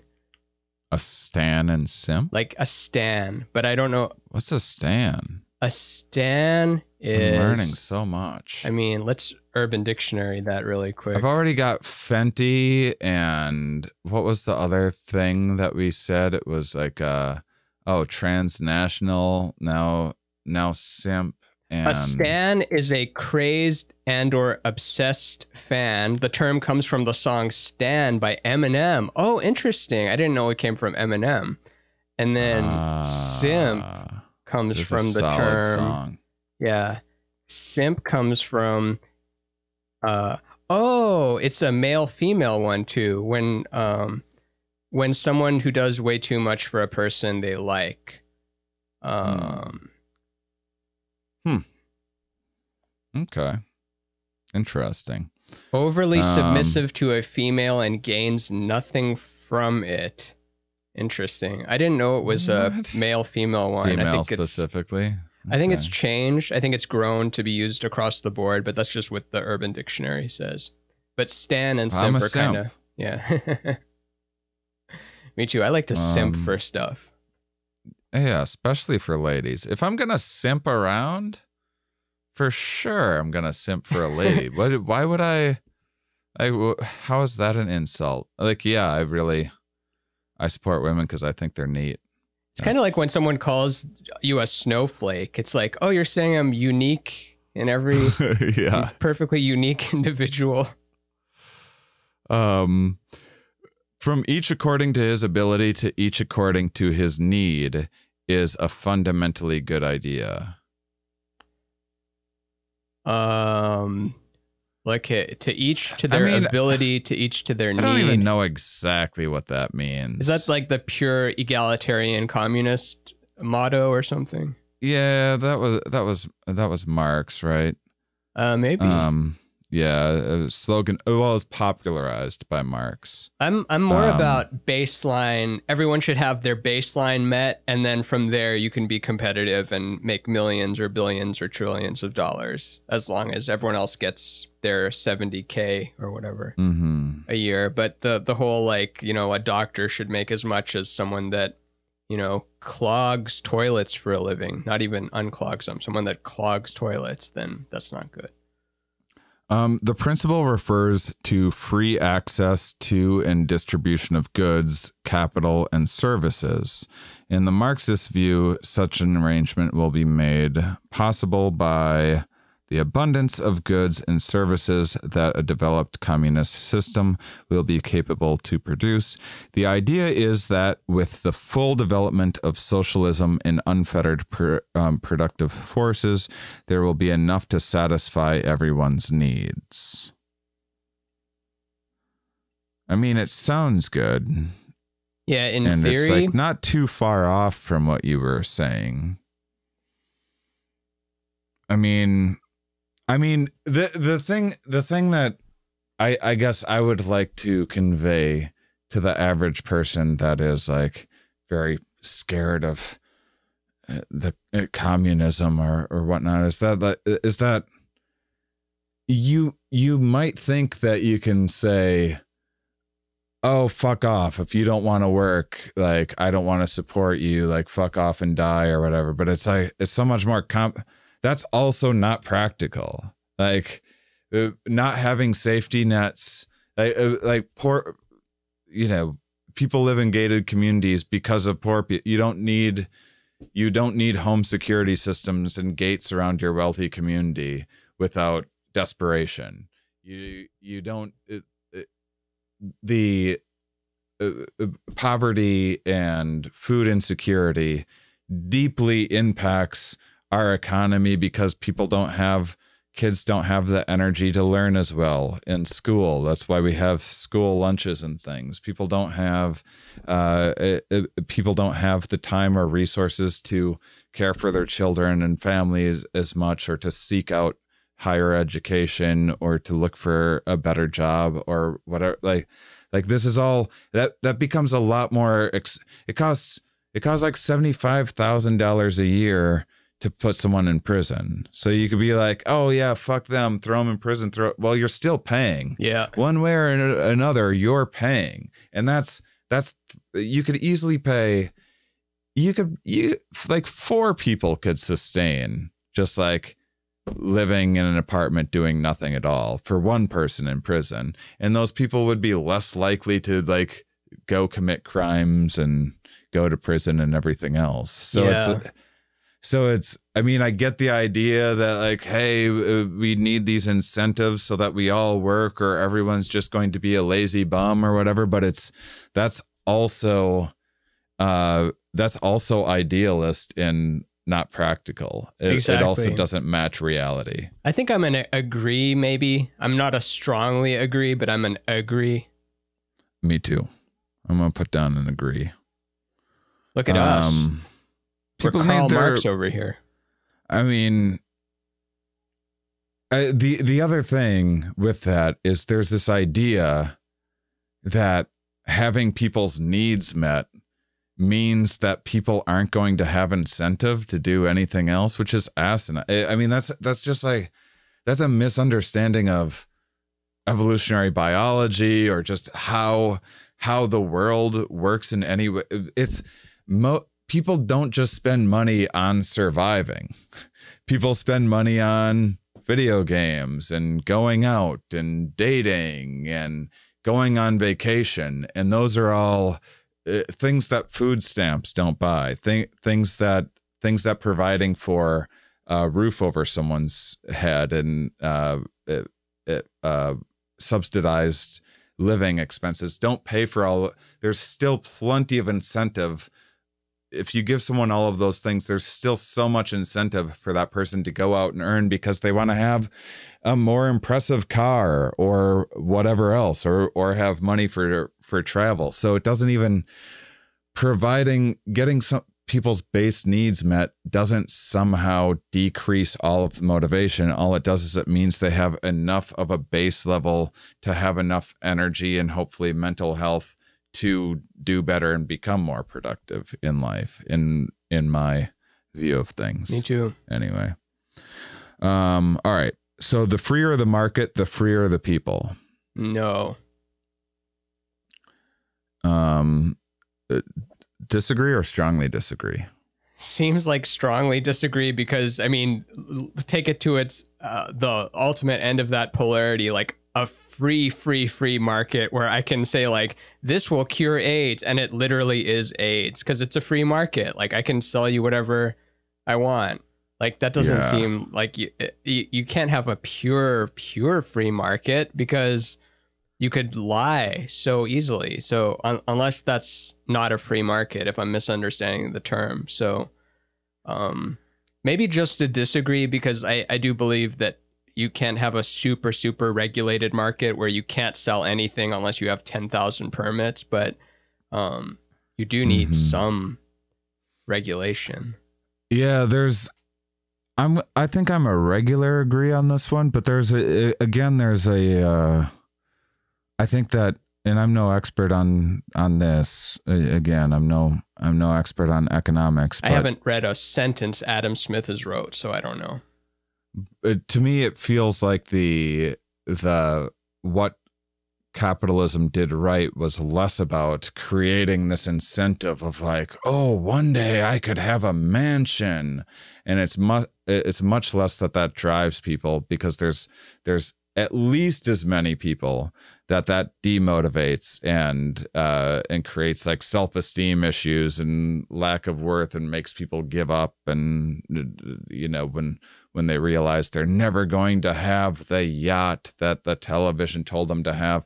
And capitalism, what was really effective about capitalism was the decentralizing of, the reason why there's bread lines is because the government is deciding how much bread this particular town in this region will need that week or whatever. And it was just incredibly confusing to have that centralized system, especially before computers, to figure out how that bread should be distributed and when, and calculating like by hand on a spreadsheet how many loaves that like population was going to need. And the capitalism was able to decentralize things so that a given bakery in a given town would be able to calculate, if I make about this much, this is about how many people come in a given day. Yeah. It was more about that than like, and why would you be a baker if you don't? That was less about, inspiring people with great dreams of being a baker and getting rich off their baked goods, and more about just the decentralization of information, which is a possible exciting thing about Bitcoin or crypto as well, from my understanding. But that's already that's feeling like that's getting centralized and gobbled up. No, it was the chosen one. You were supposed to bring balance to the currency, not join them. Yeah. I don't know, but I could be. Well, everyone at the start of the year was like, wow, look at all these corporations are getting in, and then that's going to make it go up. And now they're like, oh, the corporations have taken over. Yeah, PayPal is like offering you $10 to buy Bitcoin. I'm like, oh, that's not good. The easier it is to get into something, the less valuable it is. Like, think of websites. It used to cost $200,000 to make a simple website in the late 90s. And now websites are basically free if you want one, or $10. Because it's just easy to get into. And same with crypto. Before, you had to know how to set up a wallet, know your wallet address and how to purchase it. And it wasn't that easy to wire money from banks to get it. You just had to get like an invite and stuff. But now it's so easy to buy it. So, right. Yeah. I feel like we should do maybe one more, just because, man, did I just talk out of my ass on all, I feel like. No, I thought you had good points. But then again, I'm the judge of those. So who knows? Maybe I'm not a good judge of good points. Well, what's been cool on YouTube is I throw a lot of things out there, and then people are like, actually, it's the pancreas that delivers insulin to the cells. I'm like, and they're nice. Yes! They're nice about it, too. And that's awesome. Yeah. I feel like on Instagram and Twitter and Facebook, like, it's the same correction, but with like a little bit of judgmental vibe to it. Like, lots more of like, they're not starting with the correction. They start by saying, I was disgusted. Yeah, I'm hoping, because there's so many advantages to listening to a podcast on a podcast app and audio only. You're at work, you're driving, whatever else.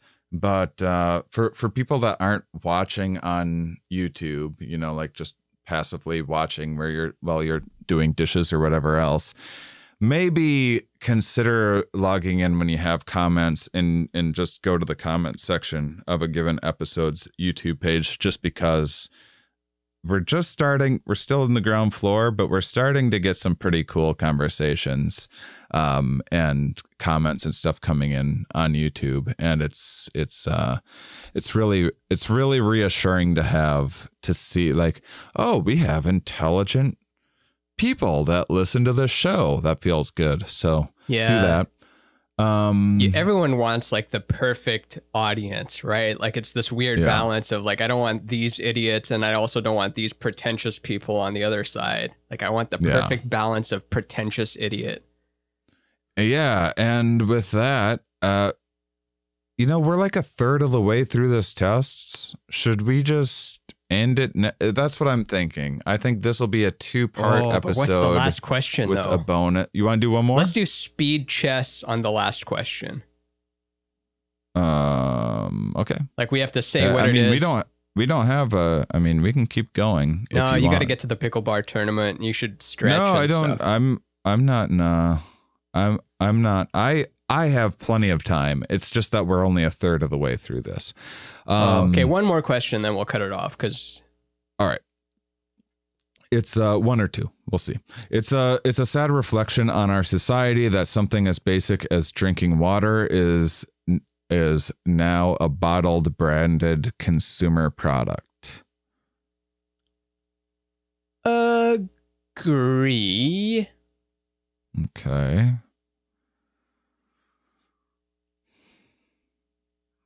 But I don't know. I'm not that much of an agree. Think about that one because as long as you can get the other water, I think it's fine that you can sell antioxidant smart water with electrolyte charged tachyon fluid or whatever. But I don't think it's sad. I mean, sometimes it's fun to go to the gas station and get a smart water, get a Dasani on your road trip. Mm-hmm. And they have different textures to it. Not textures. What am I talking about? More just you can tell. Yeah. I'm like, Topo my Chico. instinct is to say disagree. Yeah, and I'm actually I'll kind of switch. surprised too. Are you a disagree? I think I was primed with the sad. It started by saying it's a sad reflection, and I was like, it is. You're a like, sad I'm sad. It's a sad There's reflection a lot of sad that we're reflections. letting women vote. I'm like, it is sad. They shouldn't be allowed to vote. It's a sad reflection. Fill in the blank. Yeah. Life is a sad reflection. No, I'm disagree, but not strongly disagree. I think bottled Definitely water not. is fine. I think this would be another one where I would click neutral if it was an option. Yeah, I don't own bottled water in my home, but I buy them sometimes. I freeze them. I throw them at homeless people. Just kidding. I give them to homeless people if it's convenient. I mean, there's also, so, I mean, the statement is really, I'll read it again. It's a sad reflection on our society that something as basic as drinking water is now a bottled, branded consumer product. So this is more about, does everything need to be a brand? Does everything need to be a consumer product? And like, maybe. In 2021, I'm afraid so. Yeah, I mean, first of all, there's going back to this social media discussion of some of the, what I would consider to be growing pains, which is there's brands out there like, doing everything that they can to get consumers hooked on garbage they don't need, of course. And also there are cool ass products that if it weren't for awesome branding, you would have never found out about. There's probably amazing products that just never figured out their marketing and stuff, that would have changed your life. And there's aspects of like when you buy something and Amazon or whatever, or Facebook or whatever else is tracking your purchase, that, that's here on this show. We don't, for this very reason, mostly because of integrity, but also our business model that I personally believe Patreon, it will prove to be a superior business model. We'll maybe change our mind eventually, but that's the way it feels to me, is that we have like, here's a bonus product that you can buy directly from us rather than underwear that we actually don't care about or whatever. But all that being said, it is kind of nice to have AI that knows what products are a good fit for me. Sometimes you do find things that are like, actually, internet, I do need that thing. And It's this fun is the perfect sometimes. time. And it might be the case that it will skew better because of the internet is decentralized in a lot of ways. I mean, there's Amazon, which is the opposite. There's that commands a lot of centralized power, but at the same time, there is there is a lot of like true democracy going on the internet, where you are getting catered to specifically, and it is like, it's not like one president of internet making decisions about what goes out there. It's the trends that people are into and what people are clicking on and everything else. It did kill the gatekeeper, and now we're kind of dealing with the Wild West of just everyone having a voice and what it means, like what level of freedom is that, like, the old philosophical question of like, well, should we allow every type of speech, even if it's hate speech? What if it's not hate speech, but if it's like a joke? What if it, like, what spectrum is allowed and what spectrum isn't allowed? How do you get authoritarian? When does it stop, etc.? Yeah. So right now I'm putting that in the growing pains category. Also, like, people get hip to the tricks too. People get hip to like, no one falls for that thing anymore. And then it just kind of, that shady aspect of marketing just dies off over time as we get more informed culturally, as we become more informed consumers. This is why teenagers are targeted. They're naive, they're new to having money, they have like poor impulse control, and that's if anything, if there's anything like screwing up the democracy or decentralizing of TV or the internet, it's that it's fucking teenagers. Yeah, it is funny that it controls. Maybe it's always been this way. I don't think so, but it controls the culture. Like when you think of what the number one music is, it's not going to be what some 40-year-old dude likes. It's going to be that what really knows music, by the way. No. It's going to be what the teenagers are into in that moment. Yeah. That dominates the culture. Well, but we had our moment too. We got to be teenagers. Yeah. And we had better taste in things back then. Yeah. We did. Yeah. I'll just pull up a random TikTok and then I'll pull up a random nothing that we had. Like pull up a TikTok today versus us running shopping carts into each other. Shopping carts wins. Well, this is so I'm very much enjoying this. I think this is entertaining. So I think breaking this into 3 parts is appropriate. I don't know. What do you think? Yeah, I don't know if have we done that before? It doesn't need to be 3 episodes in a row either, but it could be 2 public episodes in a row and then the bonus monthly episode. Yeah. So instead of putting it out on the first, the bonus monthly episode on the first, we'll just delay it a week so that you can hear the 2 episodes, and we'll make sure, like, obviously if you never heard us fill out the rest of this survey, you'd still get like much the same value out of having heard this, but if you listen to the whole thing, you'll get some bonus value. Yeah, and hopefully we've got some surprises, because I don't know if this is enough data to predict what we would answer on other questions, but it feels like we have a pretty delicate balance of like help humanity, but hold on, wait 1 second. Yeah. Don't follow your heart entirely. Let's let our brain like keep the heart on a leash a little bit. Yeah. But not too tight of a leash. Like, how long of a leash should your brain have on your heart is the question. Yeah. 6 feet.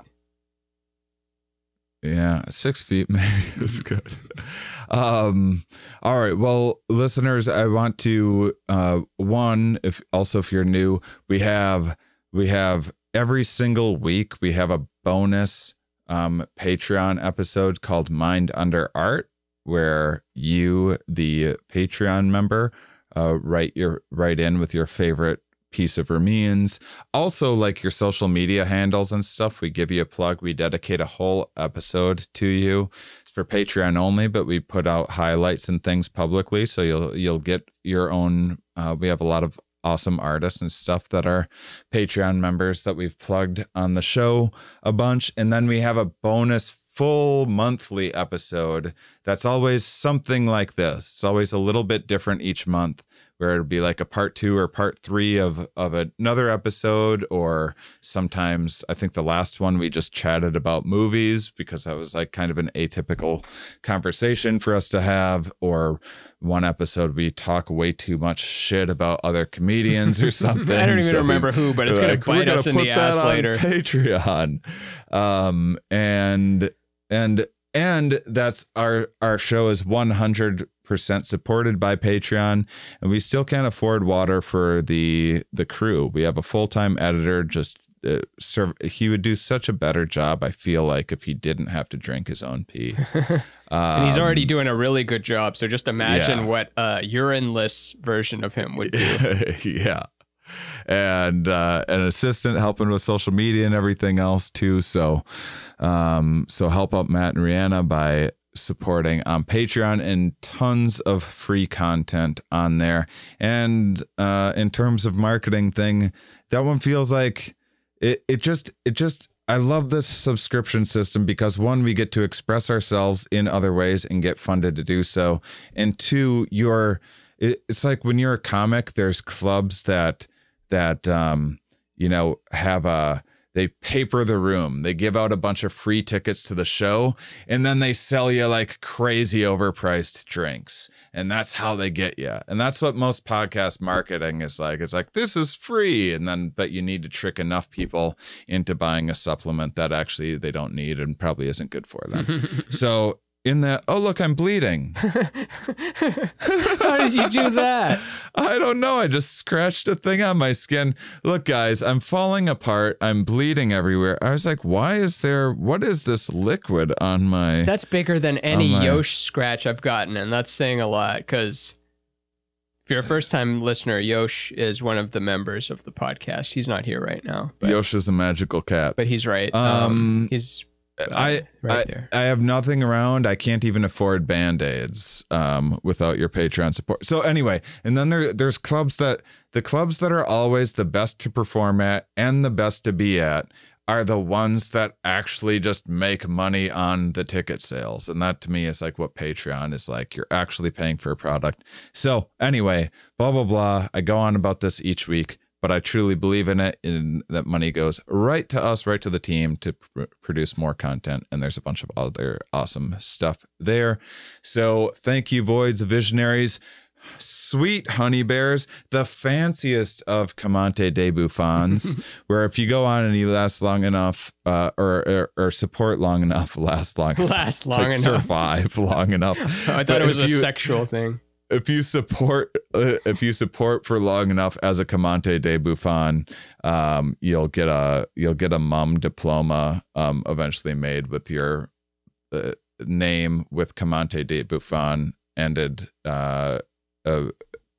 to the end of it, because you're the fanciest person ever. And now I'm distracted by this blood. Ramin, yeah, you should anything take care else of you that. want to say? No, you should take care of that. I'm worried that you might lose a hand. And I mean, if you fucked up that hand really bad and then fucked up the other one, you would have the whole set because you have done the hands and the feet. And well, I've broken both arms in my life, and I've broken both feet in my life, and I thought I broke my back one time as well. So I've done a nice, well-rounded breaking. But yeah, I'm gonna go clean this blood off my arm. That's what I'm doing today. Yeah.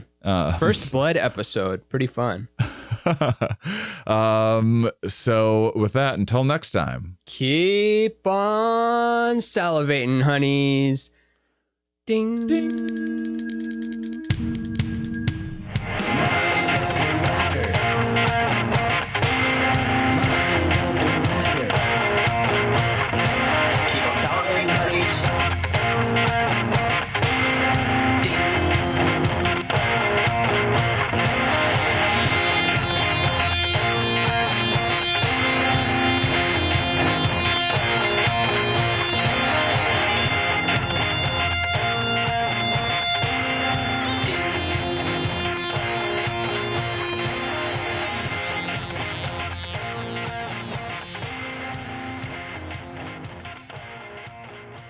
Hey guys, quick outro. Get a little more of us. I wanted to, this is where I start already being like, I screwed up what I'm saying and I want to re-record, but Ramin doesn't let me do that. He says, keep not allowed. Keep going.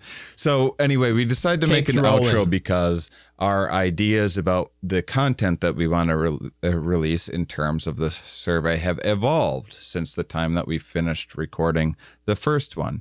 So we've had so much fun doing this survey that we decided to, I think we're going to break it up into 4, but we're going to make it every other week. So it's not just like 4 in a row. We'll probably make the 4th of 4 a bonus episode. So actually it's only 3 out publicly. I don't know if any of this is confusing or necessary to you, but just know that there's more of this info to come. The main thing that I wanted to inform you about is that the bonus episode this week, or this for the month of October, is coming out on October 1st, as it always comes out on the 1st of the month, bearing something happening. And what we decided to do was something called the right-wing authoritarian scale. And we thought maybe it was going to be similar questions. It was, I got it from the same resource, from the same political scientist. We thought it was going to be the same similar questions as the political compass test, where we're like hemming and hawing on like what side of the neutral fence we're on, and selecting and mostly moderate. And turns out the right-wing authoritarian scale is absolutely insane and riddled with completely crazy questions and really entertaining. Reading the questions could get us canceled. Just reading the questions. An actual scientifically valid survey. Like if you subscribe to the bonus episode and edit out just me reading any of the things in the surveys, I will need to make public apologies and clear up what happened just reading off what it said.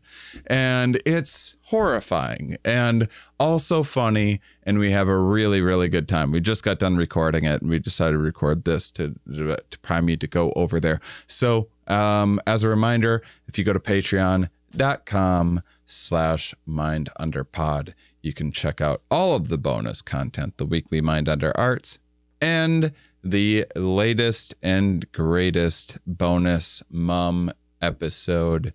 Hope you get a chance to check it out. Thanks for all your support. Please check it out. Please. Please. Please, come on, do it.